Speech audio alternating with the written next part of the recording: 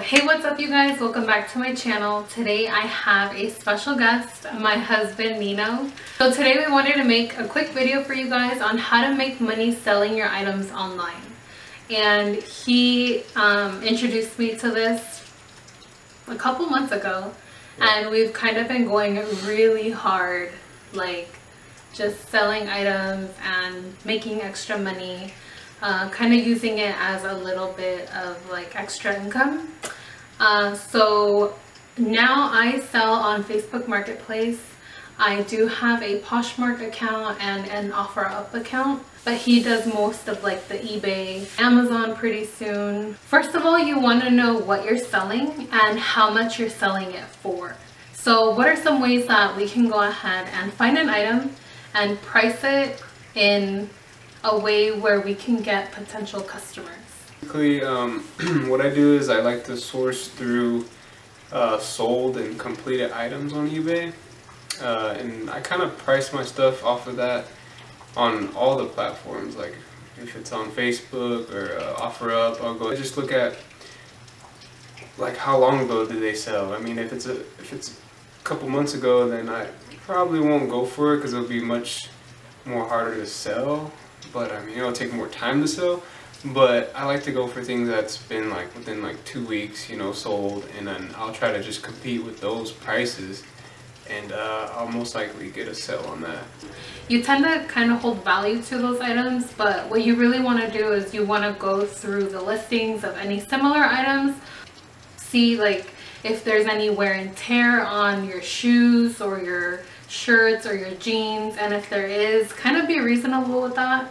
You also want to be very detailed when it comes to listing an item. You don't want to oversee that and then have a buyer come back and reject your item or like ship it back to you, and then it's just more of a hassle that way, right? Yeah, you gotta basically explain to them what is going on with your item. Like, you have to inspect it, you know, for sure. I mean, if it's dirty, you clean it. If it has stains, try your best to get it out.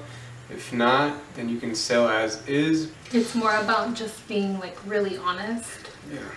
And these people are, you know, they're buying online and they're not, you know, they're not going into a store and trying it on, or just like looking at the flaws. And so what we like to do is we like to go to Goodwills, Salvation Army, garage sales, even though it's kind of not the weather for that right now. But sometimes if you look on Craigslist, on Facebook, they do post garage sales or estate sales.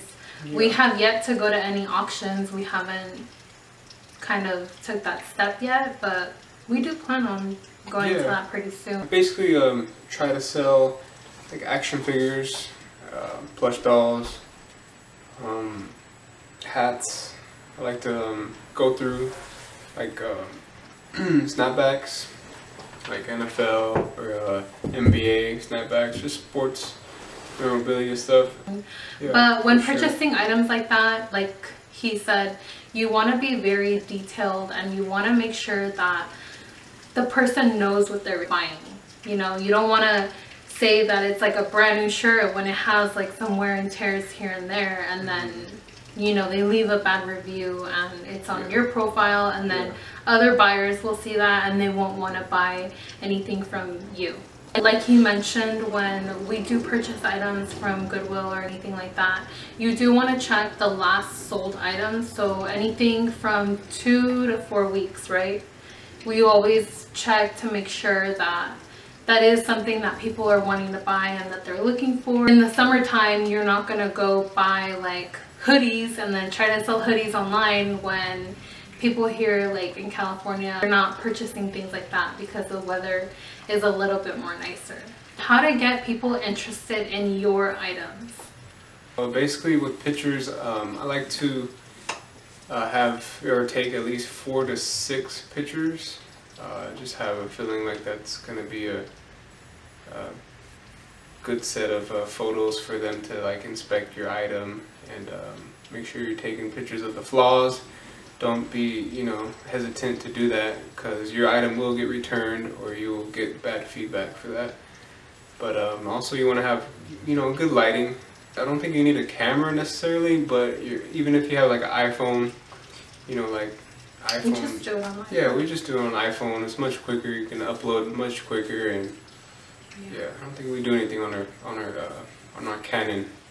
Yeah, just record videos. Yeah. You do want to start out with something like this, and it just gives it like a clean white background. It makes your product really stand out because there is no like background distractions or anything like that, and all the focus is on your product. This is something that we did purchase, and we have been taking all of our photos with it, whether it's like shoes, shirts, little plush animal toys, yeah, plush dolls, and cars, little it's even like action figures.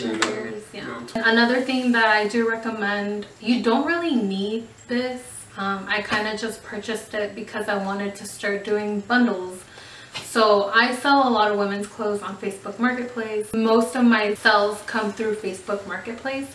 So as you guys can see right here in the background, I have my little mannequin. That helped me boost up my sales when I started doing bundles and like little outfits and things like that.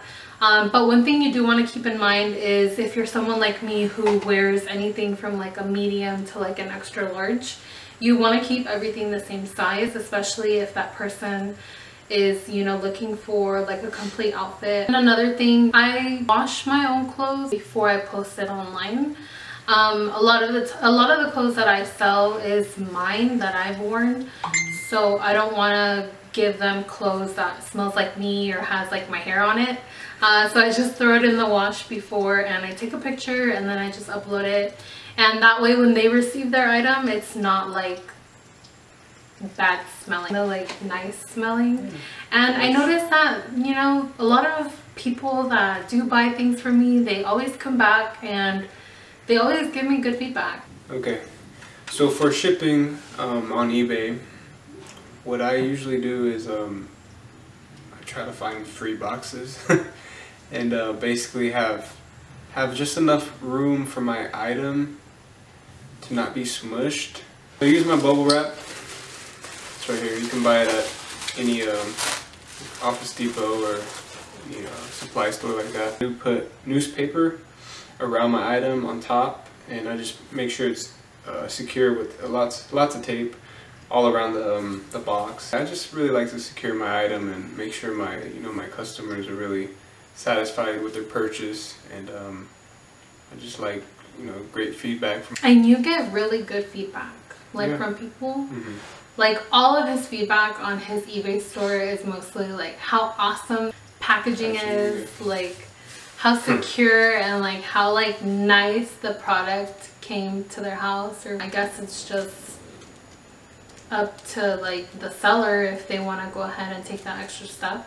Something that you put in effort, and people actually like take notice on that. Like they're like, wow, like this person like really went that extra step to make sure my item wasn't like damaged going around in the box. You never know as soon as it gets sent out to post office or wherever you mail it out to. You never know how they handle things. I know they have a tendency of just throwing stuff. For me, since I mostly do tend to sell to people around my area, just keep in mind that whether you're meeting somebody in person, you never want to tell people exactly where you live. I don't give them my exact address. I kind of just give them like a couple houses down, and then I meet them outside like in the little main street. And I did have like this customer who got really angry at me, and he was like, why don't you tell me where you live? Like I'll just come to your house and I'll knock on your door. But like sometimes I'm home alone and nobody is here to come with me like as my second person. So I kind of did learn my lesson on that, on waiting for Nino to come home, or like having his mom or like his grandma be here and then I make a sale. So I really did learn my lesson on that. It's really scary, especially when you're a girl, and like there's all these creepy men that are trying to like, I don't know, you never know. You always want to be safe, and you never want to give them your exact address. Or you can always meet them like at a Starbucks or like at any public Smart Final, banks. Public place, Yeah. Yeah. We were meeting people at In-N-Out for the longest, so that worked out pretty good. I mean, there's people in and out, people eating outside. Yeah. And where we used to live, there was an In-N-Out like right down the street. yeah. So we would always give them that address. Yeah, and then just drive there. And yeah. No problem. So that pretty much completes this video here. I know it's a little like kind of all over the place, but it is something that we're barely getting comfortable in like talking to people about. Not tend to judge you, not that we really care, right? No. But it's just more like they don't understand the hustle and they don't understand like the work that goes into this. A lot of people are successful in this, and it's something that we are putting a lot of our time and a lot of our money into, so we want to build it as a business together and, you know, just live a lifestyle that nobody else wants to live. People say it's a hobby, but I mean, that's what it's more than a hobby. That's what life is. Like if you enjoy it, you know, and you try to make that your full time, you know, and just keep pushing and believe in yourself, and you'll go after. So yeah, this pretty much completes this video. I hope you guys enjoyed it. We'll go ahead and leave you guys some links down below of all the items that we have purchased on our own, and that way you guys can go ahead and kind of get a little head start on reselling online. If you have any questions or if you have any nice comments, go ahead and leave them down below. Make sure to give this video a thumbs up. And my husband is actually a fisherman, so I'll go ahead and link his YouTube account down below. It's Bay Area Anglers, or I'll just put it up here somewhere. Bay Area Anglers. I'm in some of his videos too. I also go fishing. Yeah, if you guys can check out my channel, if you guys are interested in, you know, fishing, or check out the link, like and subscribe. I greatly appreciate it. Thank you guys. We'll see you guys in my next video. Bye. Bye.